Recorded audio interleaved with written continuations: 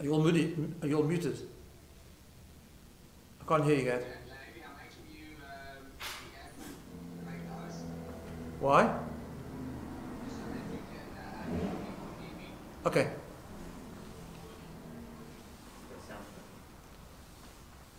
You ready to go?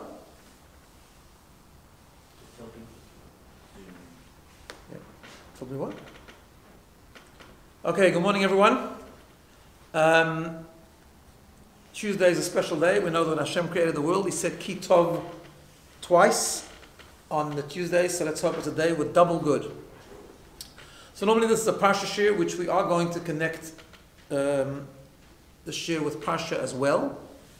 But I'm going to keep the focus on Pesach and share with you some insights, and also hopefully bring it into the current situation as well.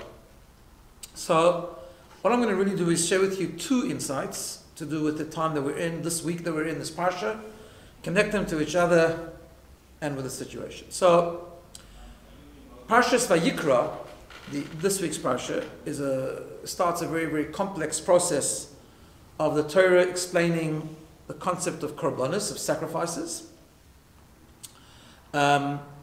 which is a very big topic on its own, a very big discussion on its own, but interestingly very much connected with Pesach, because we know that on Pesach, we say it at the Seder, we say that Rabbi Gamliel said that there's three things you must focus on during the Seder: Pesach, Matzah, and Maror, the sacrificial lamb, the Paschal offering, the eating of Matzah, and the eating of Maror.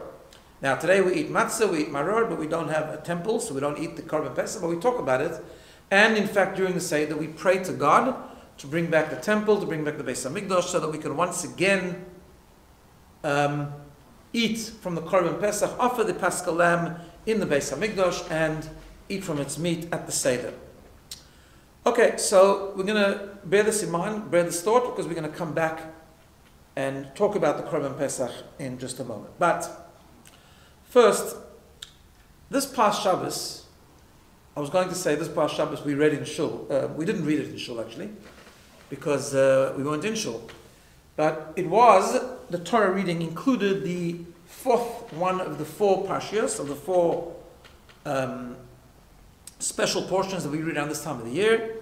And we read what's called Parshas HaChodesh, or we should have read Parshas HaChodesh. Parshas HaChodesh is the special reading that we read around this time of the year, talking about the first mitzvah the Jews were given as a nation, which is the mitzvah of the calendar, and also the mitzvah of the Korban Pesach.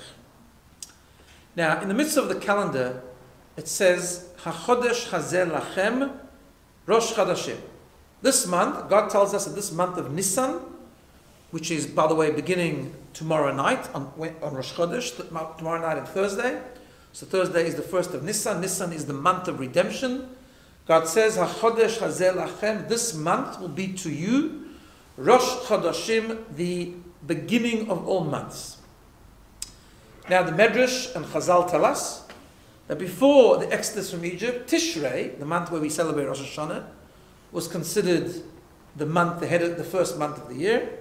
But for the Jewish nation, after the exodus from Egypt, Chodesh Nisan, the month of Nisan, becomes the first month of the year. The first month of all the months of the year. Obviously, we still celebrate Rosh Hashanah, but in terms of the cycle of months, Nisan is the first month, the first month of that cycle. So let's just for a moment, let's explore the symbolism of these two months. The month of Nisan, which has Pesach, the month of Tishrei, which has Rosh Hashanah and Yom Kippur. So the month of Tishrei is what we call the month of creation. It's when God created the world, and we'll explore that a bit more in a moment.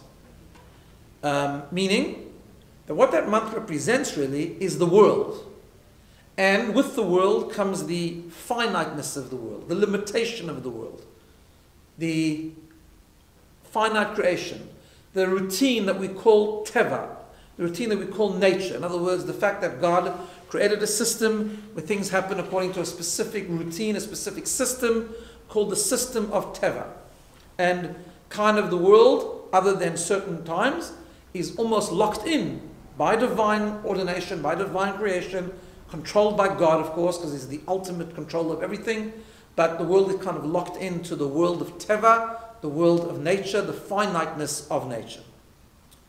Nisan, on the other hand, the month of Nisan, is known as the month of miracles. The Talmud in Brachot, the Gemara Brachos, tells us that when Nun, the letter Nun, in fact, it's a Gemara which deals with dreams, a whole very interesting, fascinating Gemara about things that people see in dreams or what it means. And the Gemara says that if you see a Nun, the letter Nun in your dream, it's a symbolism of Nissim, of miracles. If you see double Nun, two Nuns, it's Nissei Nissim, double miracles. Miracles are miracles. Well, the month of Nisan, the word Nes actually means a miracle. The word Nisan actually has two Nuns, so it's a month of extraordinary concept of miracles. In other words, what does Nisan represents? Infinity, God's power of infinity. The ability that He has to transcend nature. That He's not locked into nature at all, that He can do whatever He wants. He can split a Red Sea, He can blink plagues.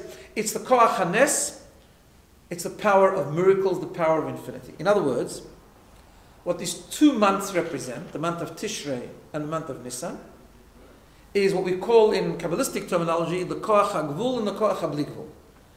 The power that God has to manifest Himself in a limited way, the power that God has to manifest Himself in an infinite way, in an unlimited way. So Tishrei is the power of Gvul. It's more about how the world exists in its limited way. Nisan is the month of miracles, the month where God displays His ability to transcend the limitation of the world, the finiteness of the world, and to be completely infinite, manifested often in the concept of miracles. Now,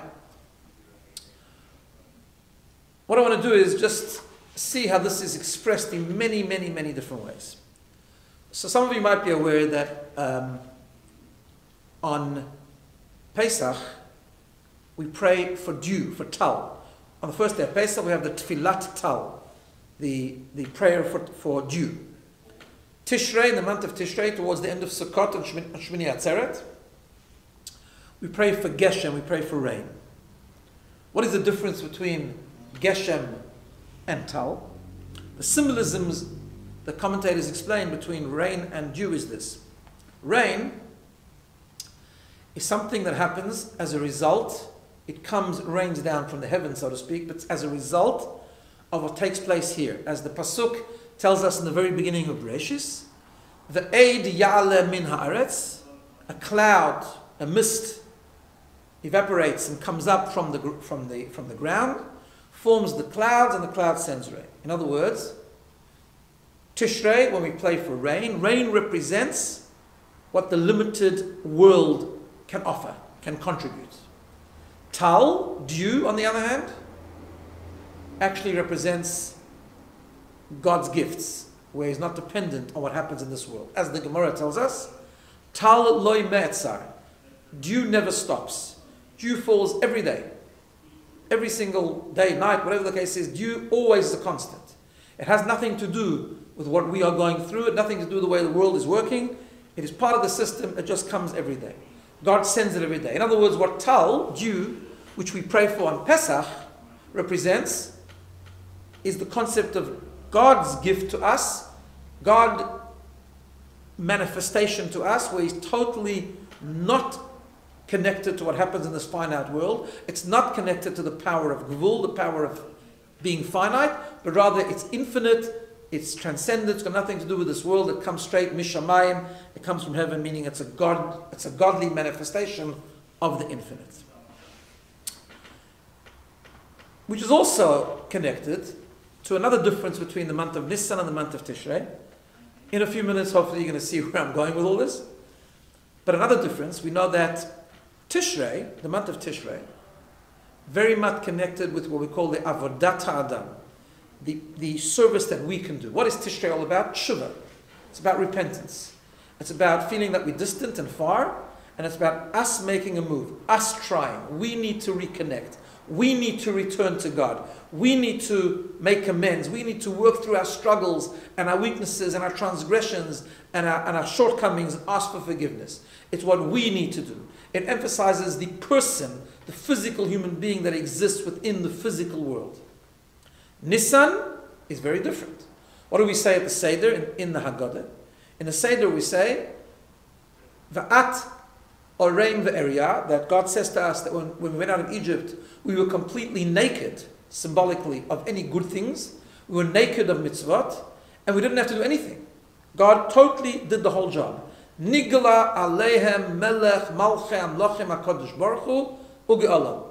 God revealed himself, schlepped us out of Mitzrayim. We were totally passive at that point, and God just did it for us. We emerged from Mitzrayim like a completely new being.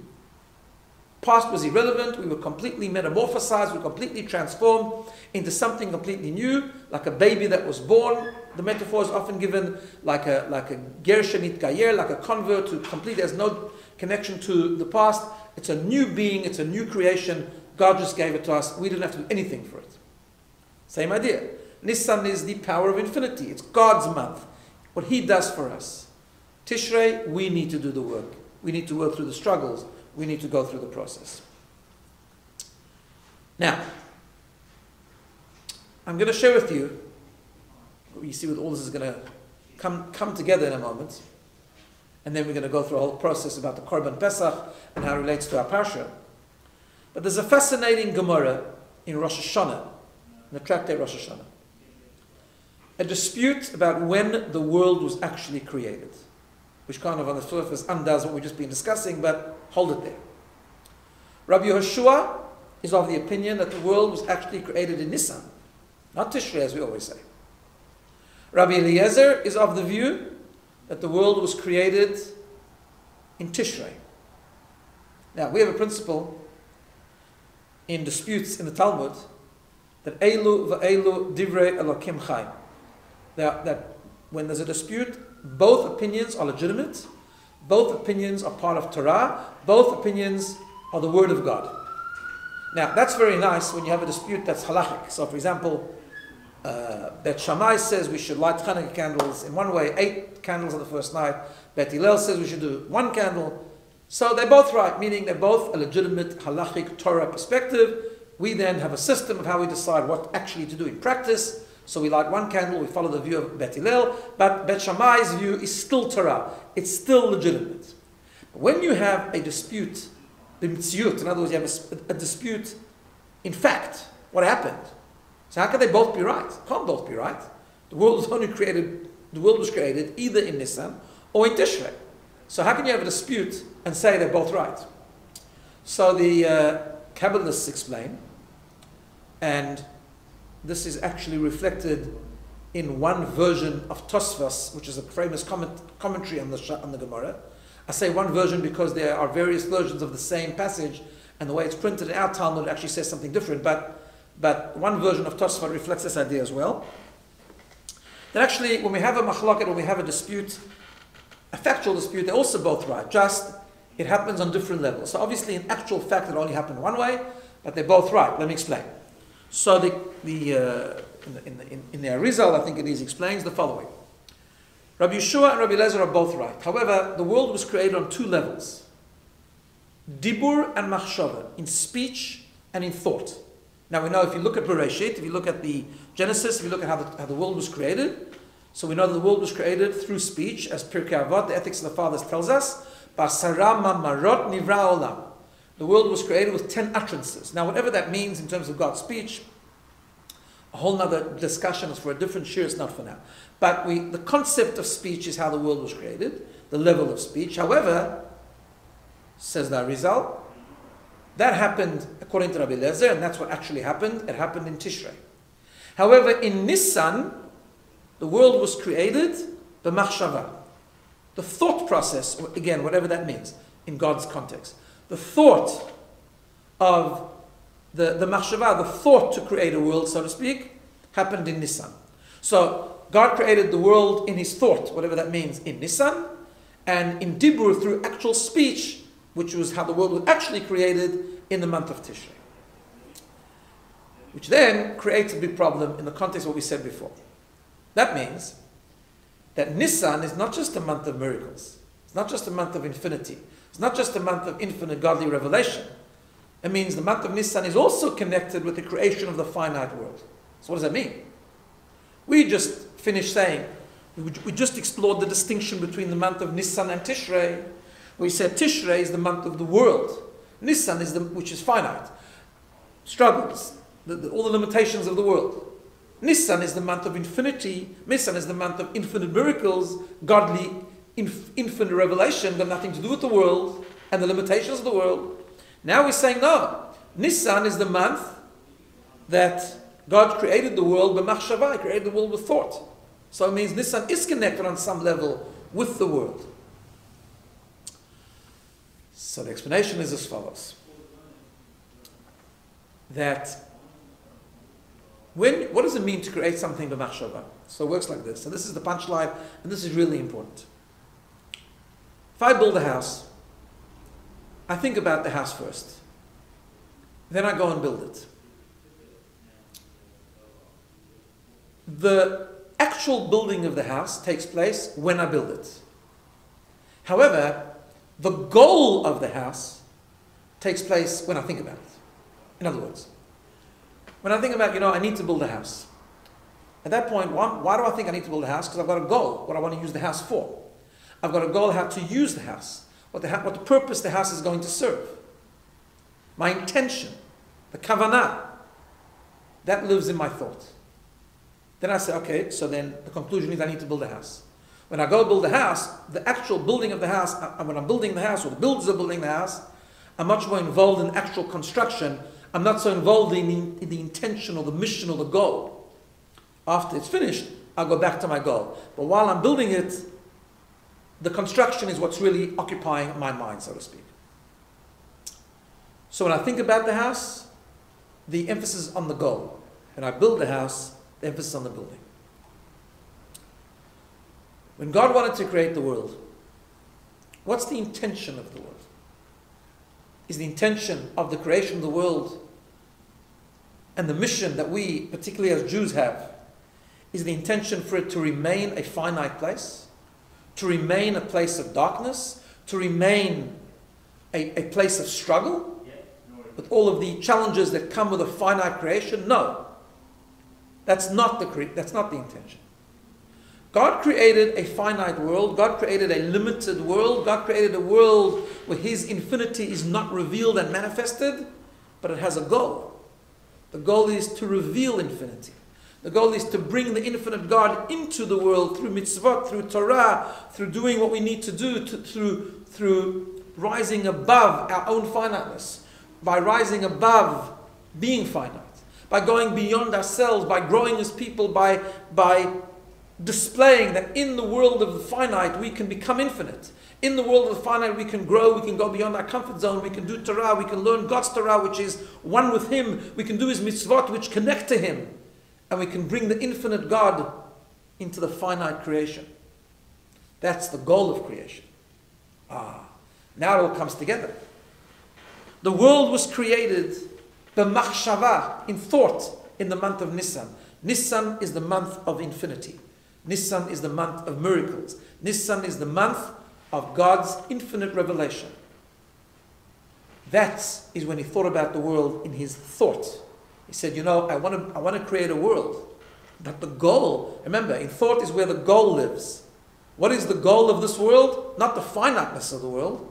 The world is finite. It is a dark place. It is a challenging place.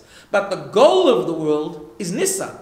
The goal of the world is bringing the Nisan energy, the miraculous energy, the manifestation of infinity, godliness, into the finite world. That's why the world is created in thought, in Nisan, because Nisan is the goal of the world. In actual fact, it's built in Tishrei, because that's when the construction takes place. That's when Tishrei has to take place. That's when the world has to take place. God creates this finite world, and then He says, now, go ahead and bring the infinity into the world. You do Torah, you learn Torah, you do mitzvot, you grow as a person and change the world, bring light into the darkness, bring infinity into the finiteness, bring Nisan into Tishrei.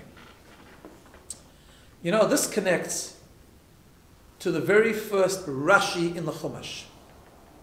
Very fascinating Rashi. Famous Rashi, fascinating Rashi. Which is also connected to the Parsha which we should have read this Parsha, Parashat HaChodesh. where the first mitzvah was given to the Jewish people as a nation to make the calendar. So on the very first pasuk of the Torah, Bereshit, famous Rashi, where he starts with Amar Rabbi Yitzchak. The pasuk says in the beginning, God created heaven and earth.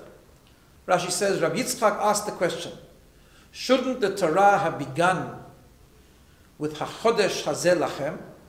It should have begun with the portion of when Hashem gives the Jewish people the first mitzvah. The depth of that question, by the way, is because the Torah is not a history book. The Torah is a book of mitzvot. It's a book of how to live our lives. So on a simple level, that's what Rashi is asking. It should have started with the first mitzvah given to us as a nation.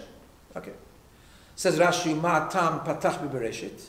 So why does it start with Genesis? Why does it start with the story of creation? Says Rashi, the famous thing, Koach ma'asav yigid le'amo, because he was telling us, he started with a big bang to tell us the power of his actions, and it's all got to do with Israel. That we are going to live in Israel, the Jewish people, and there's going to be a situation where people, the nations of the world, are going to come and say to us, Listim atem, you're a people of thieves, you robbers, you've taken our land. So we're going to answer them, Bereshit bara Elokim, God created the world, He controls the world, He gives the lands to whom He wishes to, He gave us Israel, and it's our land. That's the simple reading of the Rashi, which is why for emphasis the Torah begins with Bereshit. But in the context of the discussion we just had, let's take it to a much deeper level. Rashi is asking like this. The Torah, in theory, should have started with mitzvahs. Why? HaChodesh Hazeh Lachem. This month will be to you the first month, Nisan. The Torah should have started with Nisan because Nisan is the goal of the world. Nisan is the concept of infinity, and the goal of the finite world is to bring infinity into the finite. However, the Torah doesn't start with that. The Torah starts with Bereshit. Why? Because the Torah needs to create a world first. You need to build the world and then bring Nisan into Tishrei. Then bring infinity into the finite, light into darkness. So therefore, what does the Torah start with? Bereshit bara Elokim. The world. What kind of world is it? It's a world of darkness. It's a world where you can have people challenging the Jewish people and saying that you're a robber. A world where values are all distorted. A world where things can go wrong. Things can be challenged. People can say that Israel doesn't belong to us. All of these things, that's all part of the finiteness, the limitation of the creation of this world. That's the world. And that's how then we can come with the power of the Torah, with the power of Nisan, and refute that. But first you have to have the world. So therefore, Nisan is a month of miracles. It's a month of light, but it's a month which also highlights the intention of Tishrei. So it's a month, Nisan is Nisan, but it's also connected with Tishrei. Because Nisan is the month where the energy of transcendence is powerful. Nisan is a month where the concept of God being above creation is evident, but it's also connected to Tishrei because the Nisan is the intention of Tishrei. Nisan is the goal of Tishrei. In other words, Nisan is the message to us that we don't live in a transcendent world. We live in this world. We live in the Tishrei world. But we live in a Tishrei world in order to bring Nisan into that Tishrei world. To reveal light in darkness, to reveal miracles in nature, to reveal infinity in the finite. Before we continue, I heard part of this thought yesterday in a video in Yiddish from a very, very great, I call him mentor and teacher of mine, although I've never actually, I've heard shiurim before, and when I was a student in yeshiva, I attended some of his shiurim, but mainly I've learned from him online and recording, and he spoke about the current situation, and he shared this idea, and he said, it's exactly what's happening now. It's exactly the perspective we have to have now. Right now we're at a time of darkness. It's a time of challenge. And by the way, that challenge is real. It's real. We have to be sensitive to that. Number one, we have to be careful. Do all the measures within nature to protect ourselves. Number two, it's painful. Just yesterday, I don't know how many people, thousands of people lost their jobs here in Australia, around the world, economies crumbling, and so on and so forth. People are critically ill. And people have unfortunately died. It is a painful experience. That painful experience is part of the month of Tishrei idea. In other words, part of the world. But one thing we cannot and shouldn't and will never do is despair. and ask questions like, what's going to be? Because nothing happens without a divine hand. Everything that happens is part of God's plan, part of God's intention. And if we want to ask ourselves what's going to be, the answer is very simple. What is happening now is the superficiality of the world. The superficiality of the world is the limitation, the finiteness, the darkness, the struggle, which is all evident in the creation that took place in the month of Tishrei. But right now we're going into the month of Nisan. What's going to be is, we don't know what the purpose of all this is. We don't know exactly what God's plan is, but we do know out of this darkness is going to come light. We do know that the Nisan is going to be in the Tishrei. We do know that something very big, something very great is going to come out of this. Because as we know, the principle is that Yeridat Tzorech Aliyah, every struggle, every descent is for the purpose of even a greater elevation, a greater ascent, a greater power. So we need to be careful and we need to be sensitive to the challenge and the pain, especially of others. But we also cannot despair. We have to have bitachon, we have to have emunah, because we have to know that out of this is going to come something unbelievable. The Nisan will illuminate the Tishrei. They're not two separate things. It's all God. It's all God's intention. It's all His process. The Nisan is the intention, the kavanah, the goal of Tishrei, and therefore, out of this darkness will come tremendous light. We will illuminate. We will see the light that's embedded, coded somewhere in this tremendous, tremendous darkness. Okay, which is somewhat connected to a whole nother concept. And that goes into the second part of that Parsha which we read yesterday, which we were supposed to read on Shabbat. It goes into the second part, into the part of the Seder, where we haven't had a Korban Pesach because we don't have a temple, but we have the Zerah, the shank bone, to commemorate the Paschal offering. We eat the Afikoman at the Seder to remember the eating of the Paschal lamb with the matzah. We talk about it. Rabban Gamliel, as I said before, says we have to explain it. So Korban Pesach is a very big feature in the Seder experience. So I want to share with you an aspect of Korban Pesach, and perhaps at the end connected to what we just explained. The Parsha tells us that we should bring Korban Pesach, or Erev Pesach. We need to bring a Paschal lamb. And the Parsha says, Mina ksavim u mina izim tikachu. You can bring a Korban Pesach from sheep, lambs in other words, or goats. Either one is good. Either one is good. In Mitzrayim, in Egypt, it appears that they brought lambs. That's because that was part of the whole process. It was the Avodah Zarah, it was the deity of Egypt. And it looks like they used lambs, sheep, lambs for the Korban Pesach. But subsequent generations, it is perfectly legitimate, either a sheep or a goat. Apparently, this is the only sacrifice where there's no preference. Goats and sheep and goats are equally legitimate, equally acceptable. Now that just seems like a small little detail, but what is the symbolism behind that? And that's what I want to explore. So in order to do that, let's have a look at our Parsha, the Parsha, this week's Parsha, which is Vayikra. The Parsha Vayikra details all the laws of sacrifices. Now I need to tell you, the laws of sacrifices are not easy, very, very complex part of Talmudic law. Quite complicated, kotshim, but some of the stuff is very easy to understand and accessible. So we know that there are different types of sacrifices. For example, there's what we call a korban chatat. So some of these sacrifices are what we call a sin offering. In other words, some sacrifices were brought with a specific intention to atone for the person bringing the sacrifice for a specific transgression that he, or sometimes a group of people, they did. Then there's other sacrifices which are not meant for an atonement. One of them is what we call a korban olah.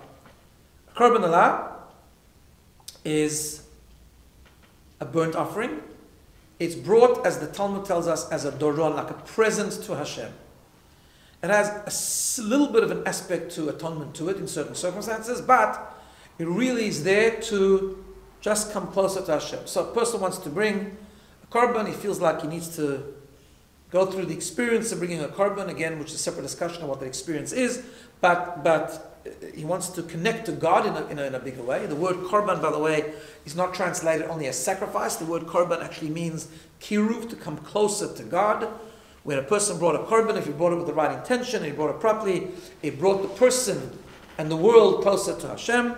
So therefore, a person wants just to progress, he wants to excel, he wants to do something extra for his service to Hashem. So he brings an animal as a korban, Allah as a burnt offering, and it's a purely a present to Hashem.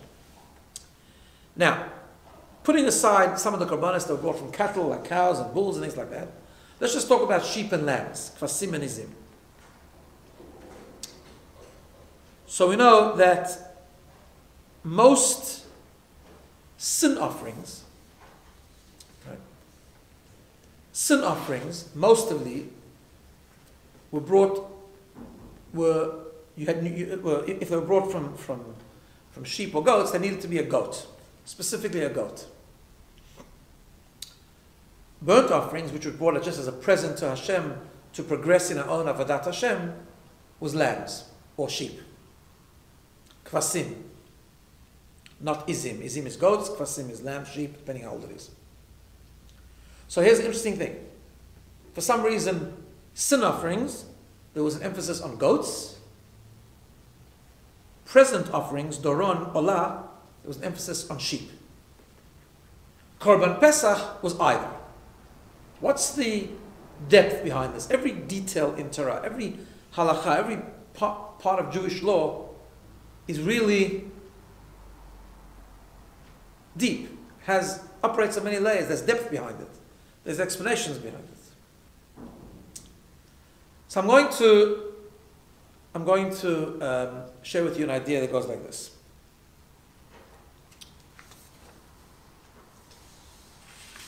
When a person brings a korban, we need to understand a general principle, a general problem.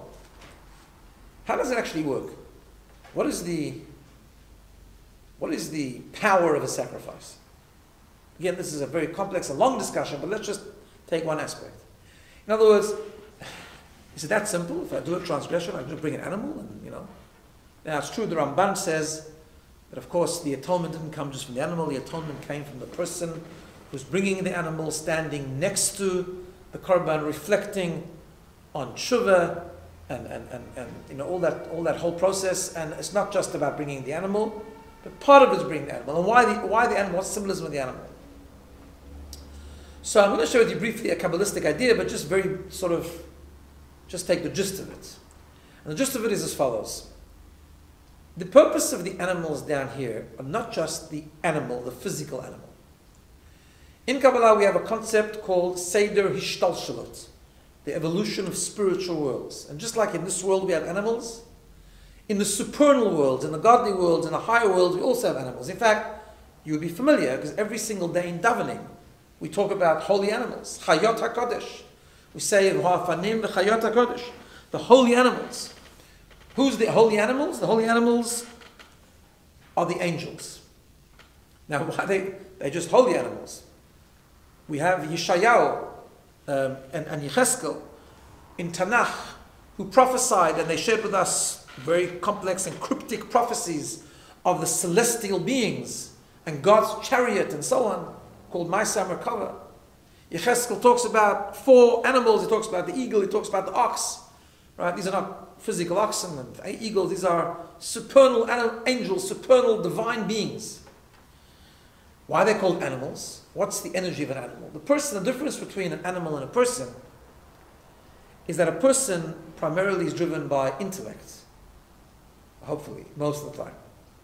Rationality. But the animal part of who we are, or animals, by definition, are emotional beings. They're driven by instinct, they're driven by passion, strength. The supernal beings, the angels, are also emotional beings, we are taught. There's the camp of angels led by Michoel, which are the angels of chesed, the angels of love. There's the angels of Yira, the angels of fear, Gabriel, and so on and so forth.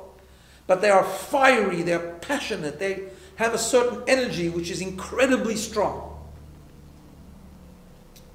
We too, by the way, we are rational human beings, but we have within us an animalistic part, which if channeled correctly can be very strong. In fact, just to explain this a bit, we have, as part of our makeup, we have two souls that we've talked about many times. We have the nefesh elokit, the godly soul, and nefesh habamit, the animal soul. We have the godly part of who we are, and we have the animal part of who we are. The Yetzer Tov, the good inclination, comes from the godly soul. The Yetzer Hara, the evil inclination, comes from the animal soul. But there's an interesting pasuk, two psukim. One says, "V'rav tvuot b'koach shor," that there's tremendous power in an ox. What does that mean? So we can understand this if you look at Shema, right? Shema, we say, "Ve'ahavta et Hashem Elokecha." We should love Hashem, our God, b'chol levavcha, with all your heart. Love Hashem, your God, with all your heart. Now we know in Hebrew, the way to say your heart is libcha, with one time letter bet. But in the Torah, it's not written like that. It's written levavcha, two bets. Levavcha. And of course, our rabbis tell us, the reason is because you need to love God with both parts of who you are. The Yetzer Tov and the Yetzer Hara. Your godly soul and your animal soul. Why is that so important? Why can't you just eliminate the Yetzer Hara? Why can't we just reject the animal soul? The answer is because the animal soul, at its core, is a good thing. In fact, the animal soul is an animal. An animal has passion, has power, has energy, which is so strong, much stronger than the human being. And therefore, if we can channel the Yetzer Hara, if we can channel the animal soul to love God as well, we'll love God better and stronger than just loving Him from the godly soul, which is driven by insight, godly insights. So the animal energy is really strong. The animals that live in this world are rooted, they originate. They might be aggressive here, they might be indulgent here, whatever the case is. They might not be very holy down here. But they originate in a very, very strong and lofty godly energy, the supernal beings, the great angels, who are the holy animals. So when we bring a korban, we are taught, when we bring a korban, and we achieve something spiritual through that korban, whether it's achieving atonement or achieving just deeper connection with God, we do it through the animal, because when we bring the animal is elevated to its source, Kabbalah tells us. When the animal goes on the altar, it connects, it invokes, it ignites, it reveals its spiritual origin. And the power and the passionate energy of that spiritual origin, the holy animals, is so strong, and it reveals itself down here and it connects to the person, and that is what brings about that accomplishment, the achievement of the korban, whether it's the atonement or the deeper connection with God. So that's essentially how the korban works. Through bringing the physical animal, it roots back and connects to its spiritual origin, and it's a spiritual origin which is the spiritual, passionate, animalistic power, good animalistic power, which is able to achieve all of that. Today we don't have korbanot, but we know that davening and learning about the korbanot, we achieve a similar concept. That's for a different discussion. Now, there are two types of different energies that we need. One is the sheep energy, one is the goat energy. Oh, what does that mean? So we have a fascinating Gemara. And I'm going to read it to you because it's very, very interesting, the context of this Gemara. The Gemara says like this: Rab Zeira ashkach l'Rav Yehuda. Rab Zeira once found Rav Yehuda. He was standing at the door of his father-in-law's house. And he saw that Rav Yehuda was in an uplifted mood, a light-hearted mood, or a happy mood. If you were to ask him anything in the world, he would have Amarle, he would tell him. In other words, he didn't have to ask him necessarily hardcore, complex Talmudic questions. He could ask him broader, worldly things, obviously in a context of Torah teachings, because they wouldn't have wasted their time with idle chatter, but he could ask him anything broad. So he said to him, he asked him the following question. He said to him, Amarle, Rabbi Zeira said to Rabbi Yehuda, can I ask you a question? My time izi mazgan bereisha v'hadar imri. Why is it that goats walk in front of the flock, in front of sheep? In other words, when there's a goat walking next to sheep, the goat will walk in front and lead the flock, and the flock will follow, as sheep do. So why first goats and then sheep? Okay, that was a pretty seemingly random question. Amar lei, so he told him, and as Rashi explains, goats are generally darker, apparently, than sheep. Some of them are dark goats, they're black, or whatever the case is, but the goats are a symbolism of something which is darker than sheep, which are purely white and very, very represent light. So he said the reason is, Kibriyasei shel olam, it's like the creation of the world. The bereisha chashoicha, that first there was dark, the hadar nahura, and then there was light. So first, as we know, Vayikra, Vayikra, there was night and then there was day. So first comes dark, then comes night, and then comes day. What does this tell us? This Gemara means many things, but for the context of our discussion, what does this mean? That means easy, goat is a symbolism of darkness, of struggle. Sheep is a symbolism of light, illumination. Now, we are taught that in serving Hashem, there are two pathways, so to speak, of serving Hashem. There's what we call the avodah of the Baal Tshuva and the avodah of the tzaddik. What does that mean? And they both represent a concept which could both be in one person, but they represent two different things. What's a tzaddik? A tzaddik is someone that does good. Right? A real tzaddik is someone that always serves Hashem, is on the right path. Always doing the right thing. So what's his service to God? His service is just to connect deeper and deeper all the time. Try harder and do deeper. Not to fix a problem, not to transform a negative into a positive, just to deepen the positive all the time. Like an example given in the Talmud of such a person was Rabbi Yehuda Hanasi, Rabbeinu HaKadosh. It says he was born, he was holy, his whole life he spent in holiness. His concept was just to serve Hashem by constantly being deeper and deeper and deeper. Then there's what we call the Avodat Baal Tshuva. The Baal Tshuva is someone who became distant from God. He encountered a challenge, got complicated in darkness, and needs to work through, it's the concept of tshuva, needs to work through the darkness in order to transform it to something more positive. Beg forgiveness, become a stronger person.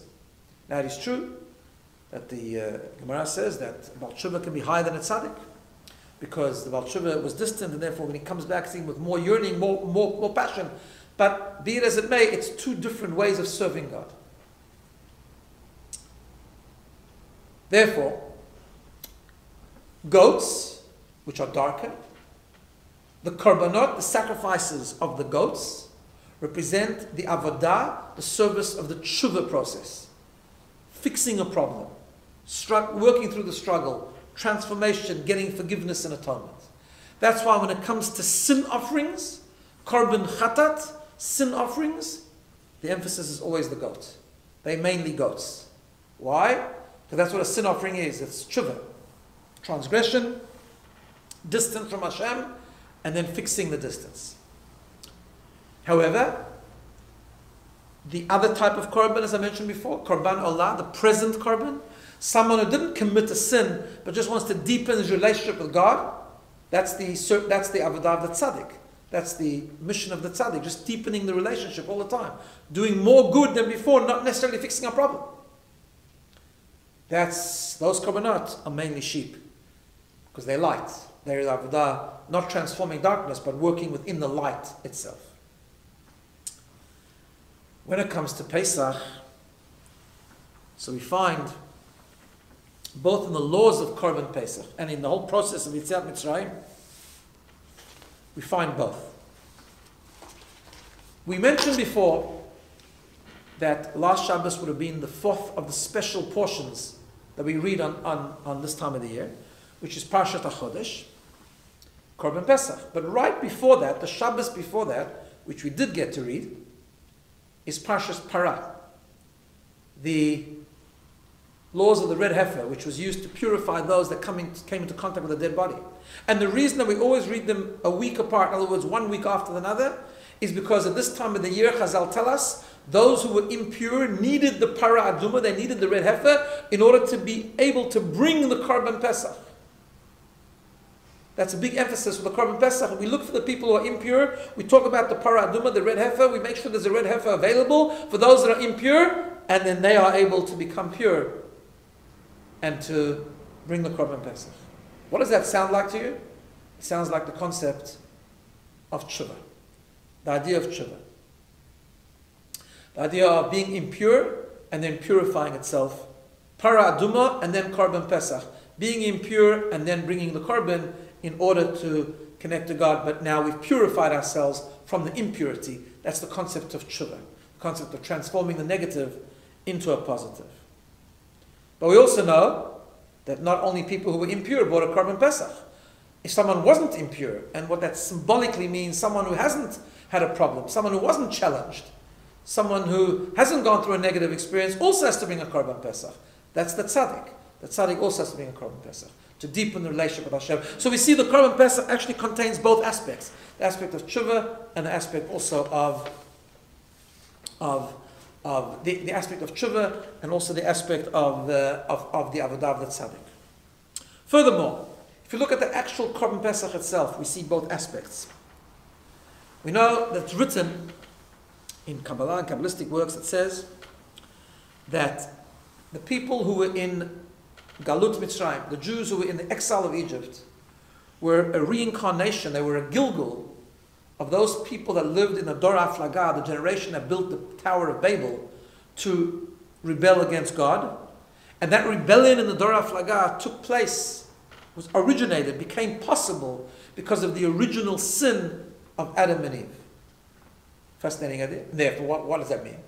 And therefore the whole Galut, the whole exile of Egypt, and the subsequent redemption from Egypt was a tikkun, was a rectification, was to correct the sin of the Tower of Babel, which originated in the original sin.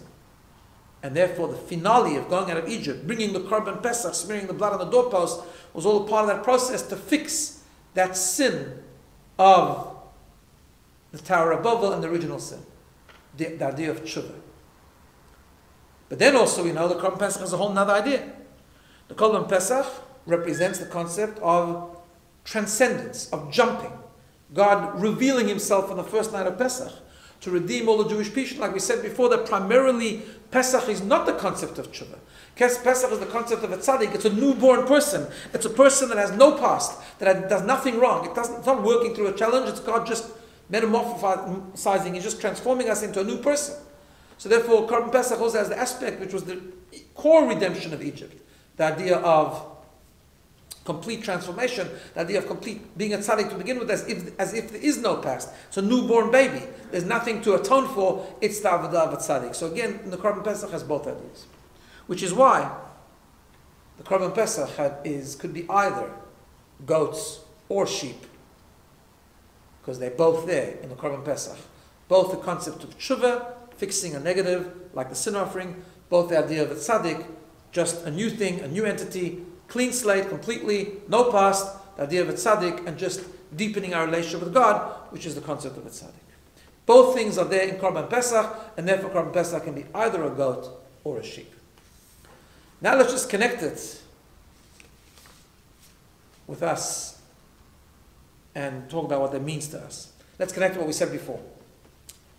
So really, if you were to break up the tzaddik and the tshuva, really the idea of a tzaddik belongs to Nisan, the idea of tshuva belongs to Tishrei, for everything we said before. Because Nisan is just pure. Nisan is miracles, it's transcendence, it's purity. There is no problem with Nisan. It's infinity which transcends the limitations and the challenges of the world of the finite. So therefore that's like the tzaddik. It has done nothing wrong, just more and more light all the time. Tshuva is really Tishrei. Tishrei, that's why we do Tshuva in Tishrei. That's why we have Rosh Hashanah and Yom Kippur. Right? Because the whole concept of Tshuva is there was darkness. There was an issue. There's a challenge, there's a struggle, there's a weakness, there's a shortcoming. We're working it through. That's Tshuva. That's this world. We're in the world, we're struggling, we're stumbling in the limitations of this world, and we're working it through. That's the concept of Tishrei. That's Tishrei, the world. We're doing the Tshuva. We're trying to work with the world. Yet, interestingly enough, we now say that in Nisan, both things are there. Yeah, it's true. In Egypt, they brought lambs because that was the main concept of Nisan, was the tzaddik, was the revelation from above. But taking it what we said before, this is the concept. We bring tshuva into Nisan because Nisan is just the intention, it's the machshava, it's the kavanah, it's the goal of Tishrei. The purpose of Nisan is to then connect the Nisan to Tishrei. The purpose of the light, the righteousness, the holiness, the purity, the transcendence of Nisan is to bring it into the world of struggle, the world of Tishrei. Nisan is the goal of Tishrei, which is why we bring in the Tishrei to the Nisan process as well, and saying that in the Korban Pesach, it's not just the Korban Pesach is the tzaddik, the holiness, the newborn person, the newborn child. No. Nisan, we're saying, also, what are you going to do with this Nisan power? What are you going to do with this Nisan energy? You've got to take it, and when you go into the world of Tishrei, that will help you transform and work through the shortcomings of your transgressions and your weaknesses. Because to try that into what that means to us, it's very simple. We have both aspects in our life. We have times which are like Nisan, times which seems to be going very, very smoothly. Things are going well, we feel spiritually uplifted, we're focused, we go to shul, we hear an inspiring story, we are in a good mood that day. We have the world of the tzaddik, so to speak. And when we are in that world, we also have to bring a Korban Pesach. We have to deepen that world. We have to do more, not just be complacent. If we're in a good space and we're spiritually uplifted, more spirituality. Let's try and add to it. Let's try and deepen it. And then sometimes we fall into a world of Tishrei. We fall into a world where we're challenged. We're not in a good mood. We're going through anxiety. We're going through a problem. Like now, we're going through a time which is a little bit tough. And in this time, we're going to have both times as well. But there are times which are more complicated. Times where we lock ourselves in or we get entangled in the finiteness and the limitations of this world. Then we also need a Korban Pesach. We can do it. We can go through. But we bring both things together. Because it's the power of the good times that stand us in good stead in the challenging times. And even as we go through this crisis at the moment, we need to steal away. We have to have a few minutes each day where we can just focus. Learn something that's uplifting. Learn something that's more spiritual. Completely divorce ourselves from what is going on and just become energized. And then when we go back to reality, we can take that energy and transform it as well. Because those two worlds need to come together. And therefore, as we go through this whole process, that's how we do it. The Korban Pesach. Goats and sheep. We have the sheep of our lives where everything's going well. We take the healthy part of our lives, the spiritual part of our lives, and we use that energy. The Nisan becomes the mission of Tishrei. We use that energy that we are bogged down by challenges, when we are bogged down with things that are holding us back, we can lift ourselves up, we can transform it, we can bring the light into the darkness. So that's just a thought and an insight about the Korban Pesach and about the upcoming Pesach. Let's hope that we're going to be able to, we will be able to, not just let's hope, but we can do this. We can bring light into this darkness, and hopefully very soon the darkness will disappear. Complete transformation will happen, and then Nisan will be the month of miracles. Eretz Hashem very soon, back with the Beit HaMikdash in Israel. B'mheira b'yameinu.